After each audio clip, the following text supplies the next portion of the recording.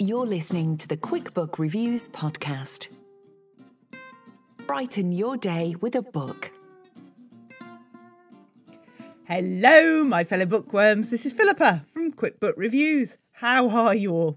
Are you okay? Well, this is what's happened to me in the last week. So it's fair to say that my weight isn't exactly going in the direction I would like it to. I do find when the children are at home on school holidays, it makes it much harder. But anyway, so that is the problem. And then picture this. I am on one of my runs. Well, we use the term run advisedly. I am moving faster than I walk when ping, I have a message from my scales. So this is this new pair of scales I've got that you stand on, and it sends all the data to your phone, and it, I don't know, analyses everything: bone density, number of brain cells, no, maybe not that, but lots of different things. And you get all these full breakdowns and tracking, metabolic age, and oh my goodness, scary stuff. But while I was on a run, the scale sent me this message, and I thought, oh my goodness, they know I've put so much weight on. They're sending me this message to say, you need to run faster if you want the numbers to look any better. So yeah, I was a little bit shocked. I've never had anything like that before. Anyway, then today, the next day, I get this message from them apologising for sending a message in error. So I don't know what's going on. I've never had a set of scales text me while I'm on a run before, but I did think it was quite strange. But never mind. What's not strange is the great books I've got to talk to you about today. Some really, really good ones. Quite a selection. There's going to be at least, well, how many books are we looking at today? 5.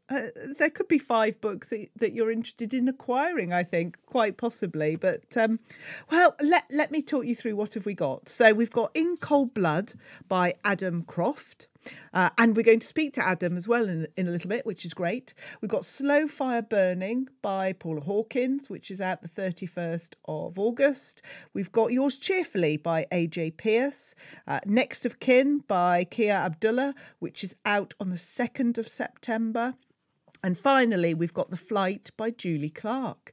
So lots of good books. But before that, we need to... there's some things I need to say thank you for. Let me grab my list really quickly. You see, I was trying to be organised and efficient, and I knew exactly what I was doing. But I need to say a massive thank you to Suze333. Suze, whoever you are, thank you so much for your review on Apple Podcasts. It does help so much. You had such lovely words, and it was very kind, and it made me feel very, very blessed. So thank you, Suze333, for your wonderful review on Apple iTunes. Oh, now don't forget there's a Spotify playlist. So if you're thinking, sometimes I find it hard to focus on a book and my mind wanders and all of that, if you go onto Spotify and type in Quick Book Reviews, yes, you'll have the podcast there, but you'll also have a reading playlist. And it seems to be quite helpful for people. I'm getting lovely feedback from you all, thank you, about how it is helping you focus. You only listen to it when you're reading, no other time, and you just put it on and phone down, not looking at it, and pick up a book. That's not me saying you have to listen to it or you must read, but just if that's something you fancy, it's worth a listen, and you can subscribe to it as well. And we've got a book box opening, because I've had quite a few messages from listeners saying we haven't had a book box opening for a while. They make us laugh. Please do one. So we do, and with a different box. This is very exciting. I have no idea what to expect from this one. Hopefully it's all good. But let's just deal with the wonderful Facebook group, the Quick Book Reviews Facebook group, and what you are all reading. So currently, Leslie is reading Rules for Perfect Readers. Rules for Perfect Readers. You see, I've written that down, and I even know that's wrong. This shows the rush I was in. Leslie's reading Rules for Perfect Murders by Peter Swanson. So I was reading The Marlowe Murder Club by Robert Thorogood, and Ali is reading that one as well. Vic is reading Billy Boyle by James R. Benn. Laura's reading Exit by Belinda Barr. Jahan's reading Worst Case Scenario by Helen Fitzgerald. Debbie's reading A Room Full of Bones by Ellie Griffiths. We've got Annette reading The Strange Case of the Alchemist's Daughter by Theodora Goss.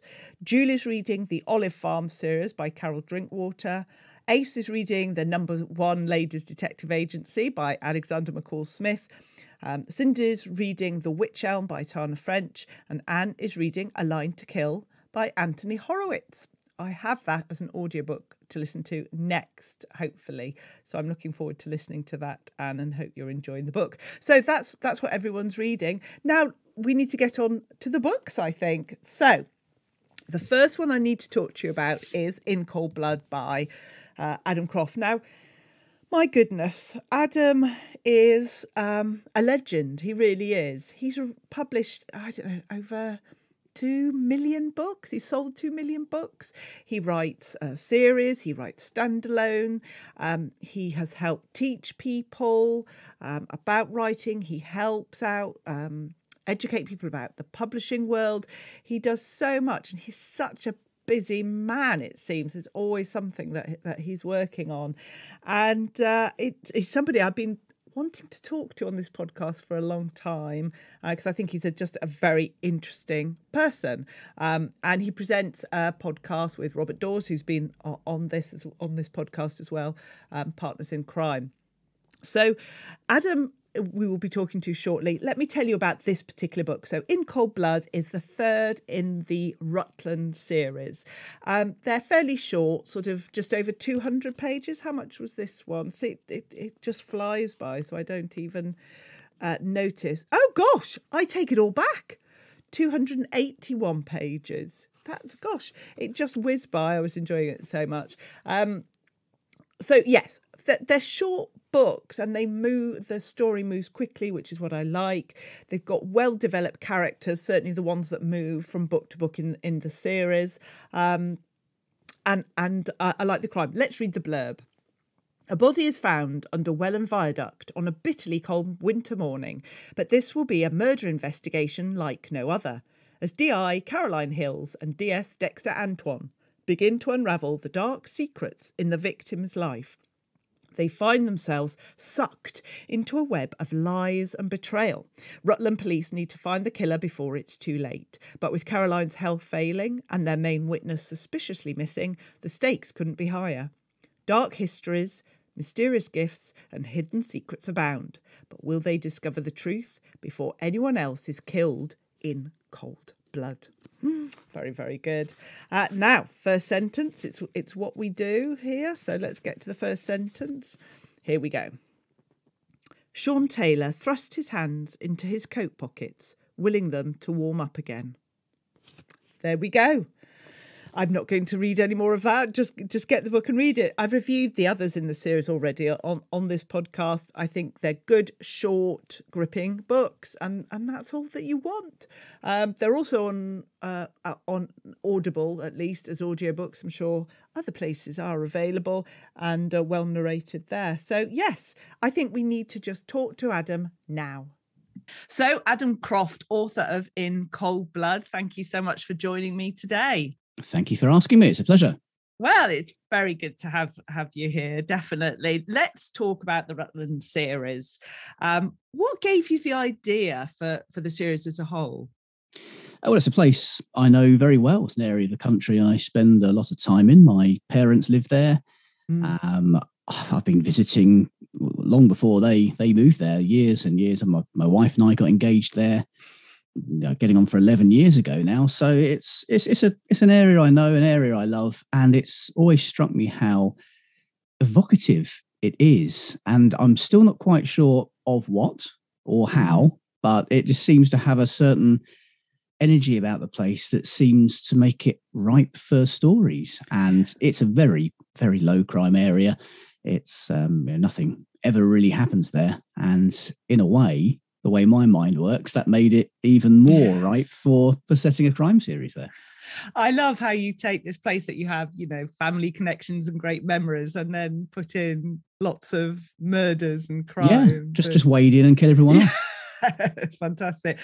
And I like how you pay attention to, well, it's a mix. You've got the great location, you've got these very interesting characters, and then the mysteries, the crimes to solve as well. When you're starting a book, which comes first? I think for me, the location and the crime seem to come first. They seem to follow a pattern that wasn't intended, but which I'm sticking to now, which is that the book opens with a character or characters that we never meet again in that book, discovering a body in an iconic Rutland location. And the plot kicks off from there. But I think you always do centre it around characters. I think all books are character centred in some way. But for me, when I'm first coming up with the ideas, it's the plot, it's the crime, the reason why, the location, how that links in. And the characters, I don't necessarily know them when I start writing, who they are, where they've come from, how they think, but it becomes apparent quite quickly when I start riffing on that. And the ways in which they react to these situations in these scenes seems to just fall in a little more naturally, I think. I try not to force that aspect too much. I prefer to keep things natural if I can. And you've got the two main characters throughout the series, D.I. Caroline Hills and D.S. Dexter Antoine. When you imagine and think about what the mystery will be for the next book, is it then, well, how are these sort of regulars going to react to it as well, and how do they fit in? Yeah, I think so. It's quite a lot of the time it's going to be a job for them because they're police officers. So finding a way in which the crime might hit home somehow, or in which the interplay between other characters might hit home for them is important, because you've got to have it affect them in some way, or have something else going on in their life, which means investigation's getting in the way, or their life's getting in the way of the investigation. And of course, you've got the age-old problem of how do the criminals get away with it for so long? Because in real life, it's it quite often just comes down to fingerprints or forensics or DNA, or they're just seen on CCTV, which of course is not a particularly satisfying end for a crime novel. So you've got to work out why these things don't solve it in a new and innovative way each time, which when you're 30 books in is tricky to do. And you've got to pace it right and make sure that not only is the reveal and the way in which the crime is solved interesting and something that you don't necessarily see coming, but which happens at the right time as well. And you've got to pace that right. I think as time goes on, I'm perhaps keeping them a little trying to keep my powder dry on that front a little bit, because I'm well aware I'm probably starting to run out of options. Well, what I like, I mean, despite them being on the shorter side, they have so many stages. You know, you go in and I think, oh yeah, I know who's done this, and then later on I think, oh no, it's this person, and then oh no, it's this person, and it's this sort of constant reveal that keeps me turning the pages. It's so well crafted. Oh, thank you. Yeah, I do try to keep them on the short side, mainly because I won't put anything in the books that doesn't need to be there. I don't have anybody saying to me, it's got to be 80,000 words, it's got to be 120,000 words. Yeah. I'm not forced to sit down and write a chapter about what the guy's having for breakfast unless it's relevant. If he dies by Cocoa Pops, then fine. Yeah. I'll describe the Cocoa Pops in great detail in a way that's going to actually help the reader later on. But otherwise, I just prefer to keep the plot moving. I think as long as it's moving the plot or moving on character development in some way as well, as you're finding out more about them in a way which is going to be helpful either for that book's plot or for the series arc. But other than that, I don't like to include things that don't need to be. That's not to say they're action-packed and there's gunfights and things on every page, because I don't think I've written a gunfight in my life. But in terms of story action and moving things forward, I think that's important. That's why people like to read them and call them page turners and what have you. I think that's probably what does it. Yes, every page has its place, has its purpose in the story. You've written a number of series and you've written some standalones as well. Is there one that you prefer, series or standalone? Yeah, whichever one I didn't write last, normally. it's they're nice to, the series are nice to go to, because I know the characters, I know where they're going, I know where they've come from, and half of it is in place, I guess, in my mind.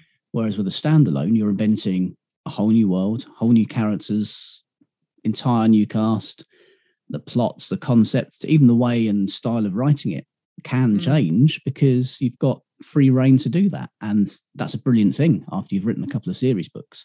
It's nice to have that palate cleanser.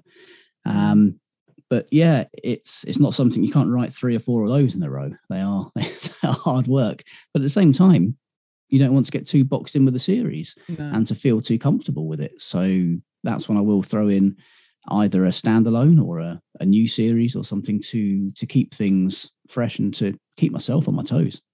So when you get that idea, the germ of an idea, do you then have to have a conversation with yourself about, well, should I give this idea to the Rutland series, or should I do it as a standalone, or should I continue one of the other series? Yeah, I think normally there are some sort of indicators to me as to where it might fit anyway. So there might be just a certain feel about it or an atmosphere about the idea in how it's come into my head, and which means it's got a natural home. Sometimes there are things which are completely unrelated and feel like they're not quite slotting in anywhere. And I've got ideas that have been sitting there for 8 or 9 years in notebooks, still unused because they haven't quite got a home yet, but I know they will have. And sometimes I might just have a character who interests me, or something about that character, or a secret they have, or something they've done, or an event that happens, or a location, and nothing else. And I'll either build out from there, or I'll look at the other notes I've got written down, other plots and bits and bobs and other characters, and see if there's something which might fit together there.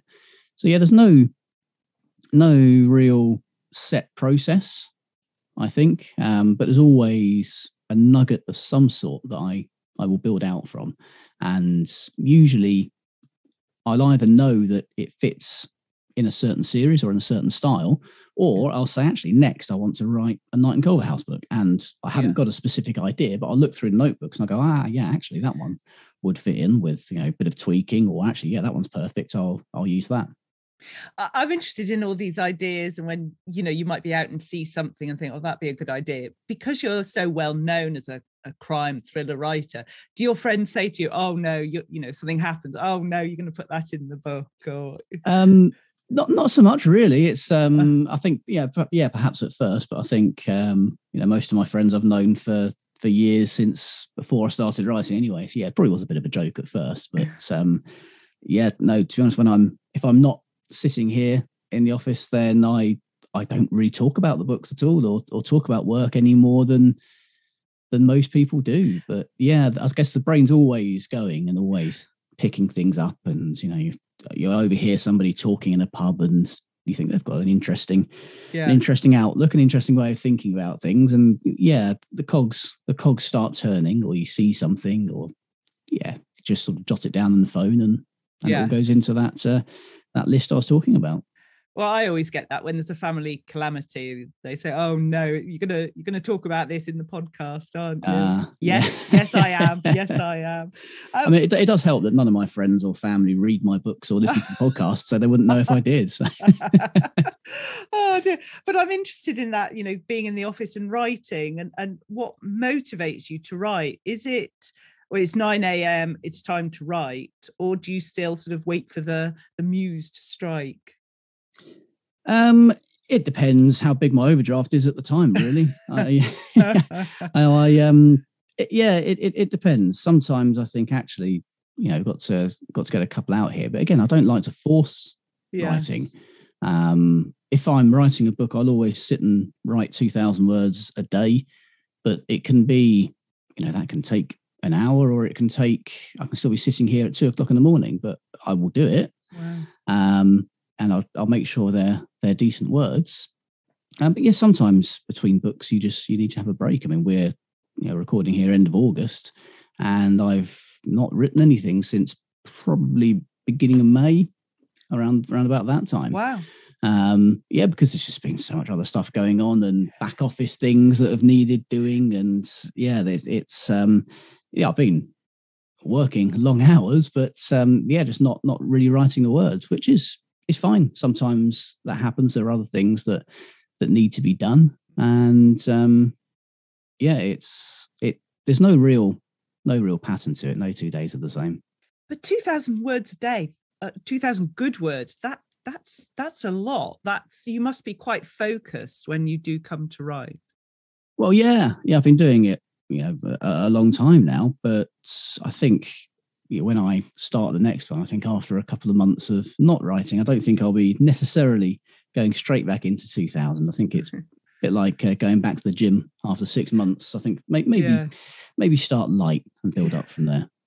So what's your go-to if you're struggling to get the words? Is it drink a coffee, go for a walk, put some music on? What's your go-to? Always drink coffee. That's just that's just my daily routine. Always got a coffee in my hand. I mean, first of all, just don't panic. It happens. There's nothing. I don't believe in writer's block as a thing that just creeps up on its own. I think it's a catch-all term we use to just describe any number of reasons why things might not be flowing at that time. So don't panic, don't worry about it, don't try to look too far into it.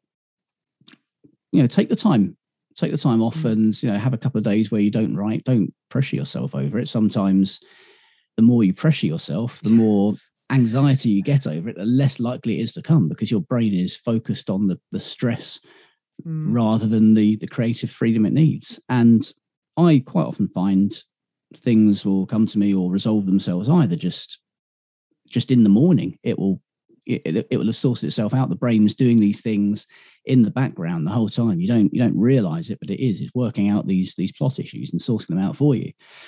Or I can just be pottering around in the garden, or quite often in the shower. I'll just rush out and jot something down, because you're just kind of going through routines. Your brain's not really doing much, and it's got time to resolve those, any plot issues or character things. And sometimes it can just be another idea, something to throw in, which reignites that passion for the book. And I think if you sit there and get too stressed over it, the book will annoy you more than it excites you. And I think you have to be excited by a book to write it, and to write it well. Now let's talk self-publishing, because you seem to be the king of self-publishing. You have created this... I will take that title. I'll put it on everything from now on. Yeah, I'll give you that. I mean, it's extraordinary. If you were starting out now, knowing all that you do, would it still be the right route to go down? Because it seems to me that you really know how to make self-publishing work for you, and you are that sort of focused person. But I was just interested if you would still do that. Yeah, it's certainly the right thing for me, because I don't like other people. So working on my own is ideal.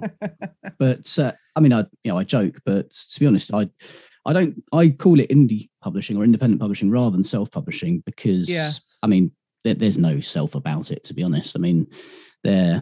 Just even behind the scenes, there are 4 of us that, I run the publishing company as well as being its sole author. And there are 4 of us that are working every day for the company. And that's not including, the cover designers, the editors, the formatting, all of those things.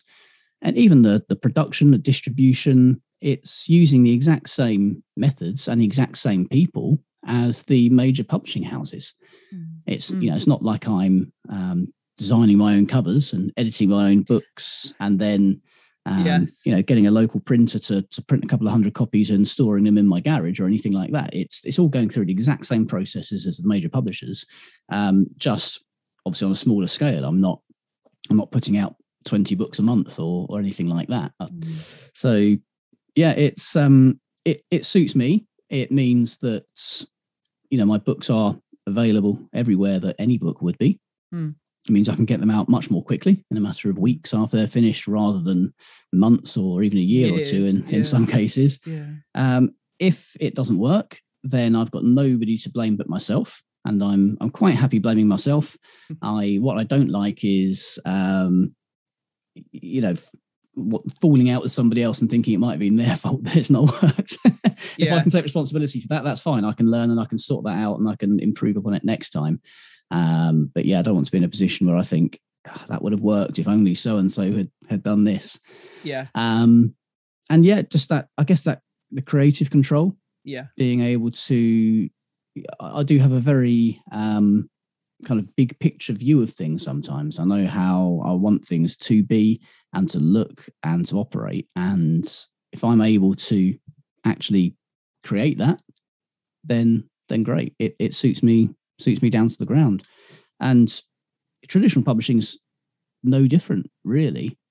The books will still be produced in the same way. They'll still go through the same channels. I'll get a much lower royalty. The books will come out much later. And, you still have to do the marketing and the advertising and all of that, because unless you're a massive A-lister, the publisher's not going to do it for you anyway. Yes.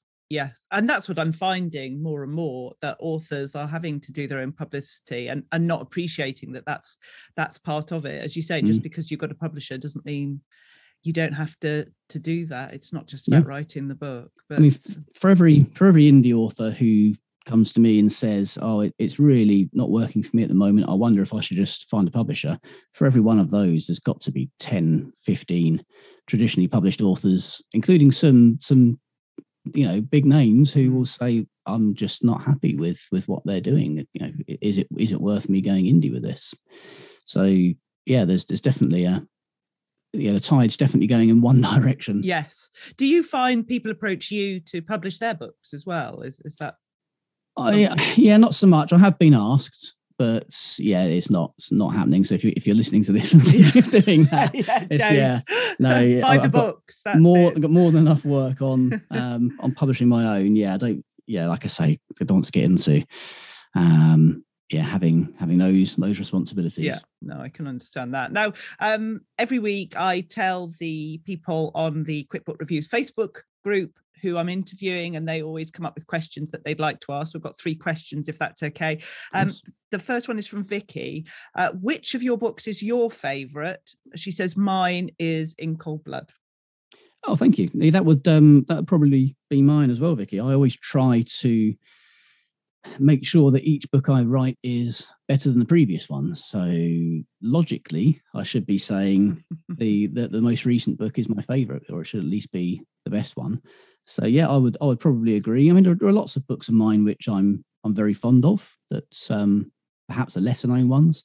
The Kempston Hardwick series, I really enjoy writing. They're a very, very different thing altogether, and sometimes it's especially if you've come from my other books, it can be difficult to sort of tune into the sort of the quirky humour and the tongue-in-cheek aspect of it. But yeah, I really enjoy writing those. So yeah. Very good. Linda says, what can you tell us about your next book? Because I believe there's book 4 of the Rutland series on its way. There will be. There's nothing on that yet. But yeah, there'll be lots more in all of the series, as well as the standalones. But yeah, nothing that I can, not enough that I can say anything now. It's all very, very liable to change still. But the next book that you publish, will that be the Rutland series, or could that be something else? I would say it's probable that it would be in the Rutland series, but yeah, I have had occasions where I've sort of come out and said that, or things like that, and I come across a stumbling block and something else has kind of crept in, and I've gone, of course, got to get that out. That's come pretty much fully formed, and yeah, sometimes things can overtake it, but it's certainly in the lead at the moment. Watch this space then. Sarah asked a question. I was going to ask this. If you wrote a book that wasn't a crime or thriller, what would it be? That's a very good question. Here's something I've thought about.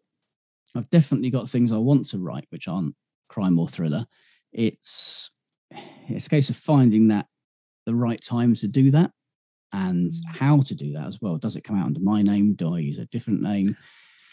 And I think it would probably be just more sort of mainstream literature, I guess. I wouldn't, I don't have a particular genre that I would go into, or that I know anywhere near as well as crime and thrillers. So it wouldn't be a sci-fi or romance or fantasy or anything like that. But I think, yeah, probably something sort of a middle of the road. Booker Prize-y Yes. type affair, but not that it's going to get anywhere near winning that. But yeah, I've got a couple of ideas for proper books, if you like, and I say that again very tongue in cheek. Yes. Oh, that's wonderful. Very, very intriguing. I mean, some crime writers have written books, sci-fi books, crimes based in space. So you never know. The Rutland series may go extraterrestrial. Well, yeah, maybe. I just don't. They're not, other genres are not things that I've really read enough to pretend that I could even have a go at it. And when it comes to space, I mean, my son is massively into space. He's always telling me facts about obscure moons of other planets and orbits of this and that. So yeah, I might. If the sci-fi bug does rear its head, then I'll certainly tap him up as an informant. A collab. You could do a collaboration between the two of you. That'd be great. Yeah. My last question is, with all your experience and all the books that you've published, is there anything that still surprises you or shocks you about the writing world? Yeah, I'm constantly learning and being surprised every day, to be honest. I think the unpredictability of it is always interesting. You think that a book is either going to land well or won't land well. And I'm constantly surprised by what actually does do well sometimes. So when people are coming out saying, this will be the next big hit, you don't know. I mean, quite often if, depending on who says that can cause it to be, but you can't predict what people are going to buy, because if you could, then every book would be a bestseller and people wouldn't be writing the things that weren't going to land. So yeah, they're just not knowing what audiences and readers are going to respond to is always something that amazes me and scares me as well. And yeah, just I guess some areas of the industry, just how slow it still is, how behind the times some things are, considering indie publishing is not new. It's been the majority of the industry, both in terms of books sold, books published, money earned, however you look at it. It's the main part of the industry and has been for years, but there's just some aspects that haven't quite caught up and that are still very, very stuck in the past and aren't really thinking forward. They're just kind of reacting to what's happened and what people have done before, rather than thinking about where we need to be going next. But yeah, that's probably getting a bit too philosophical for now. No, it's just so interesting. And Adam, I just appreciate your time today talking to me. I think In Cold Blood's an absolutely super book. And Adam Croft, thank you for joining me today. Oh, thank you for having me. Well, that was very interesting, wasn't it? So Adam Croft, author of In Cold Blood. And now we move on to another book, a very interesting one. So this is called Slow Fire Burning, and it's by Paula Hawkins. A slow fire burning, I should say. Now, I got to listen to this on audiobook ahead of publication date, which was great. Now, Paula Hawkins, we know everyone's heard or read or watched the film of Girl on a Train. And the trouble is, when you've written a book so widely known and respected as that, it's always hard to write the next book. Now, I admit I didn't read Paula's next one. So this was my next offering of Paula's that I wanted to read and to listen to. And I admit I was a bit dubious because I thought, can somebody write something as good as that first one? Can she pull it off again? The short answer is yes, she can. But let me give you a slightly long answer than that. So here we go. Here is the blurb. Laura has spent most of her life being judged. She's seen as hot-tempered, troubled, a loner. Some even call her dangerous. Miriam knows that just because Laura is witness leaving the scene of a horrific murder with blood on her clothes, that doesn't mean she's a killer. Bitter experience has taught her how easy it is to get caught in the wrong place at the wrong time. Carla is reeling from the brutal murder of her nephew. She trusts no one. Good people are capable of terrible deeds. But how far will she go to find peace? Innocent or guilty, everyone is damaged. Some are damaged enough to kill. Right, what's the first line?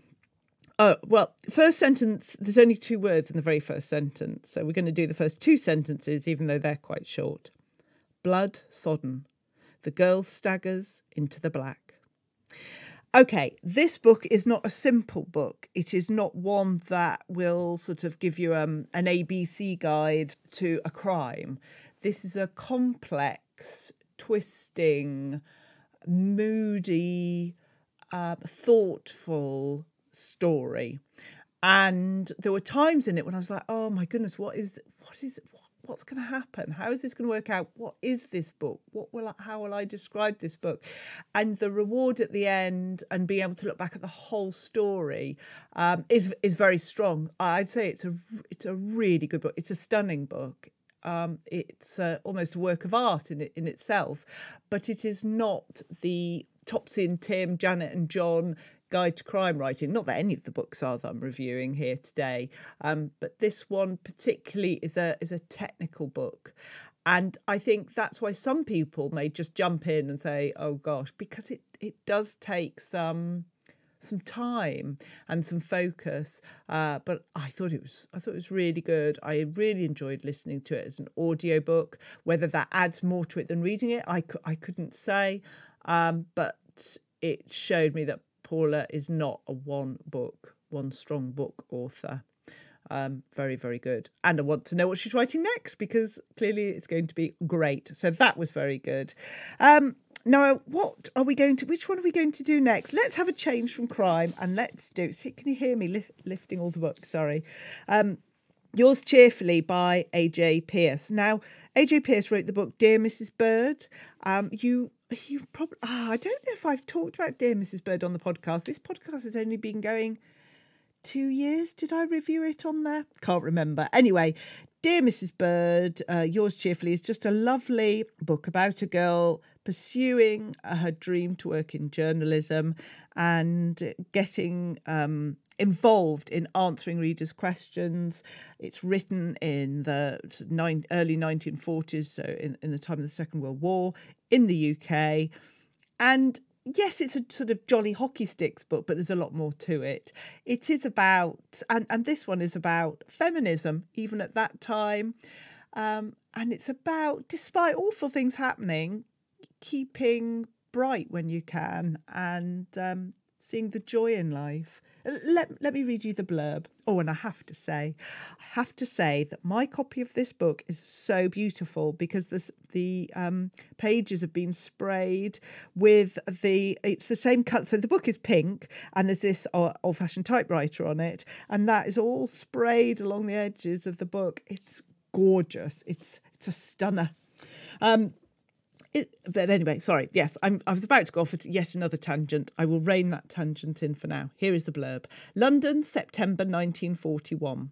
Following the departure of the formidable editor Henrietta Bird from Woman's Friend magazine, things are looking up for Emmeline Lake as she takes on the challenge of becoming a young wartime advice columnist. Her relationship with boyfriend Charles, now stationed back in the UK, is blossoming, while Emma's best friend Bunty is still reeling from the very worst of the Blitz, but bravely looking to the future. Together, the friends are determined to make a go of it. When the Ministry of Information calls on Britain's women's magazines to help recruit desperately needed female workers to the war effort, Emmy is thrilled to be asked to step up and help. But when she and Bunty meet a young woman who shows them the very real challenges that women workers face, Emmy must tackle a life-changing dilemma between doing her duty and standing by her friends. Every bit as funny, heartwarming and touching as Dear Mrs. Bird, Yours Cheerfully, is a wonderful celebration of friendship, a tribute to the strength of women and the importance of lifting each other up even in the most challenging times. And yes, I agree. So this book follows on almost immediately after Dear Mrs. Bird. And Yours Cheerfully is a lovely, happy book. It taught me some things I didn't know about the Second World War, about the... Well, I don't want to give it too much away, but about the problems that women in particular experienced during that time when they wanted to work and there were other commitments. I don't want to say anymore. It's Okay, if you like the Miseducation of Evie Epworth, if you like Mrs. Benson's Beetle, this is one of those sort of feel good but major stories going on, and just takes you out of the here and now. I admit I didn't think it was quite as good as Dear Mrs. Bird, but I don't know. I don't know why I'm saying that. I think the trouble is when it's a follow-on, you expect it to be immediately funny and hilarious and captivating. And it took me a while to get into it. Now, that's not the book's fault. That's my fault. It's expectations again, isn't it? So it was really good, but it wasn't amazing as the first. But I thought it was still really good. So do read it and let me know. Tell me I'm wrong. Please do. Please do. Anyway, now we go on to Next of Kin by Kia Abdullah. Oh, my goodness. The minute I heard about the premise of this story, I was telling my daughter all about it. And we're both saying, gosh, that is so different. And that's a book to be read. You're not going to believe this. Oh, I didn't do the first sentence from Yours Cheerfully, did I? Sorry. See, right. It's not a long one, but it's a bit longer than some. Here we go. This is the first sentence of Yours Cheerfully. As Mr. Collins called a start to the Woman's Friend editorial meeting, to anyone watching, it was a perfectly normal Monday morning affair. Oh, I want to read you more because the rest of that first paragraph is lovely.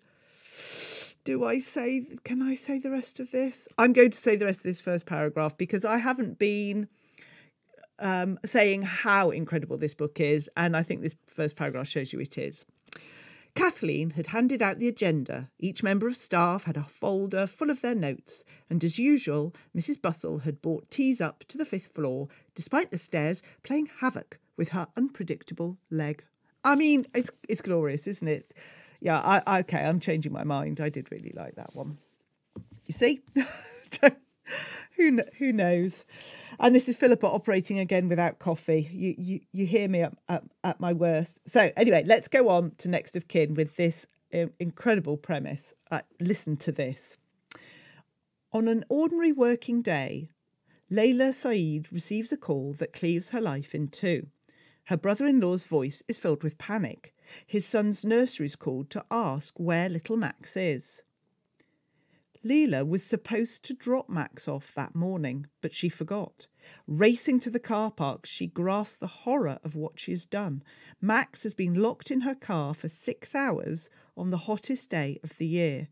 But she's too late. What follows is an explosive, high-profile trial that will tear the family apart. But as the case progresses, it becomes clear there's much more to this incident than meets the eye. Wow. So this is out 2nd of September. I mean, can you imagine? Can you imagine having a child in the car, just forgetting that they're there, caught up in your day, and then hours later on a hot day, you recall the fact that you have the child in the car and the child is dead.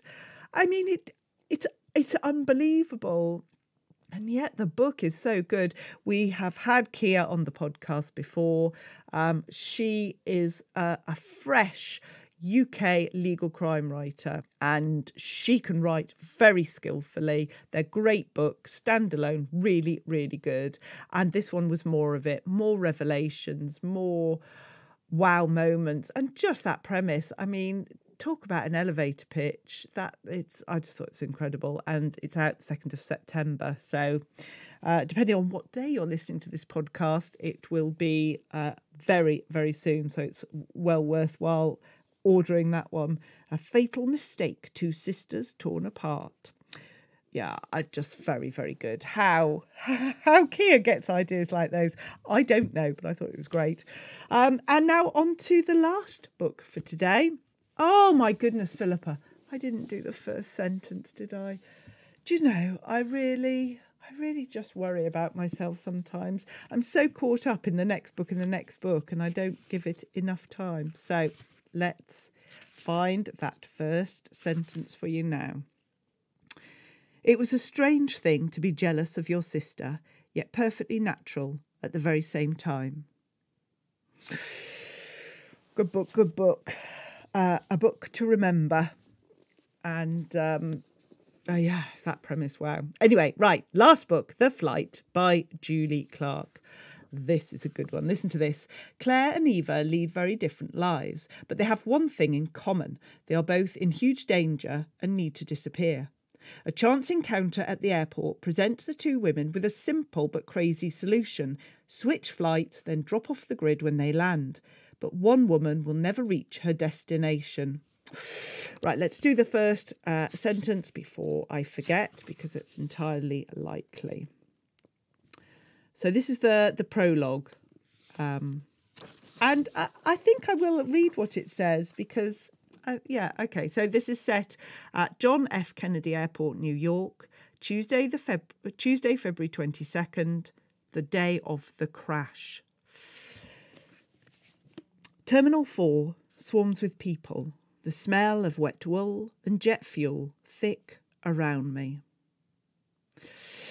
I thought this was a really good book. I feel uncomfortable reading books where women are scared of their husbands or people are scared of their partners. That makes me feel uncomfortable. But that's only part of it. And it's a great thriller, and it's one that you just... You know, you're rooting for the bad guys to get their comeuppance. You're rooting for everything to be okay. And it's got the payoff that you want. It's nice at a time when I can't fly anywhere to read a book about flights that you think, well, once more, I'm very glad that I'm not on that flight. And yeah, I thought it was a really, really good book. Highly commended. Excellent. Yeah, this week they're all excellent. Normally I've got one I'm moaning about, but actually I can't moan about any of them. So we've got A Slow Fire Burning by Paula Hawkins, In Cold Blood, Adam Croft, Yours Cheerfully by A J Pearce, Next of Kin by Kia Abdullah, and The Flight by Julie Clark. So that's it for this week. Now we do have a book box opening, but if it's not your cup of tea, we will bid each other farewell now. If it is your cup of tea, then let's carry on and see where this gets to us. So I'm just going to get the box now. Right, so here we are. I love this book box. It is like Christmas. This is one I had never heard of until someone said, oh, what about this? They do really good things. And I said, right, let's give them a try. It's called Secondhand Bookshelf. And it says on the side of the box, changing the planet one book at a time. They usually just do seasonal boxes, so it's not monthly. And if you're new to discovering book boxes, this is something you can subscribe to, and they might be sent out every month or 2-3 months, whatever. And there will be lots of surprises in there. There'll be a book that you don't know what you're getting, and all sorts of things. With this one, I had to put in what sort of books that I like, what books I'd read, which was a bit hard for me because if I'd listed down all the books I'd read, I would have had to have attached one of my spreadsheets, which poor people at Secondhand Bookshelf would not want to receive. So it's a secondhand book and bits and bobs. I've no idea what it's going to be. It's probably going to be a book that I've had already because I've had so many, but we never know. And I'm just excited to see what this is all about. So this is the autumn box, and I'm opening this on a day when it's pouring with rain. It's very misty outside. So it's a good autumnal day to open it. So here we go. I'm just opening. It's a cardboard box, of course. Very good. And I'm opening it up. Oh, and there's newspaper in it. Very good. And there's a little card saying thank you so much for your order and supporting a small business. And then we've got something about what to do in autumn and about pumpkins. Lovely. And then just a little something to say, oh, this is nice. This is a lovely little sort of handwritten note just saying, oh, about the book. Here we go. The book I've chosen for you is a thriller by an author you've recently enjoyed. Oh, my goodness. I hope you haven't read it yet and will like it just as much. Oh, my goodness. Isn't that lovely? I'm very intrigued by this. So there's newspaper. So I'm going to lift the newspaper off. Sorry for the sound effects. And then I can see what's inside. Oh, my goodness, this is wonderful. Oh, this looks beautiful. Oh, I don't know where to start. There's pots and all. Okay, come on, Philippa. First thing. And this I need so badly. Honestly, I know I sound like a child. I do apologise, but this is all very exciting. So this is Circular & Co., the world's first cup made from used cups. And it's like a coffee cup. This is very good because I did have one, but I lost the inner bit, so it kept leaking everywhere, and I couldn't take my cup of coffee with me. And as we all know, Philippa needs her cup of coffee. This is 100% leak proof, 360 degree drinking. Oh, so you can drink it from, you don't need to line your mouth up to the hole, ever so good. Insulated, designed for 10 years use. Oh my goodness, it's lovely. What is circular? It gives waste worth. The thermal outer layer of this cup is made from used cups, increasing their value and life from 10 minutes to 10 years. Circular helps prevent millions of cups being lost into the environment, and because it's 100% recyclable, the circle will continue. Dishwasher safe, top shelf. I like how they said what shelf. I didn't even know that was a thing. I love that. So the cup is how you'd imagine a sort of fairly small coffee-sized cup with a cream main body, and then the lid is sort of a dark grey and black. That's lovely. I like that very much. What do I open next? Okay, here's a big black pot. It's quite heavy. Circular. Candle. Forest. A soy candle. Shall I open it? Have a smell. Forest. I'm not. Is that going to smell of mould? Let's have a smell. Oh, that's lovely. That smells natural. It's something I think you'd have in the bathroom. It's a very clean smell. Oh, it's just lovely. It's almost like an aqua smell, or it's lovely. I don't know what it is, but it's lovely. I'm going to put the lid back on. It's a substantial candle as well, which is great. Not a little squitty one. Really, really love that. Excellent. Oh my goodness, I'm going to have to keep having these boxes. Now, what's this next one? This is a little pot. Bewitched Pumpkin, the upturned cauldron. And it's a hand-poured scented soy candle. So this is a smaller one, but it's a pumpkin candle. Oh, that's lovely. I was a bit worried because the only time I've really experienced pumpkin is when I went to one of the coffee shops.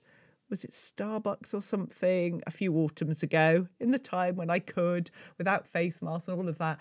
And I had something with pumpkin in, and they gave it to me, and there were all these bits swirling around. I just thought, oh, that doesn't look very nice. But this smells lovely. I really like that. Oh my goodness, 2 candles and a coffee cup.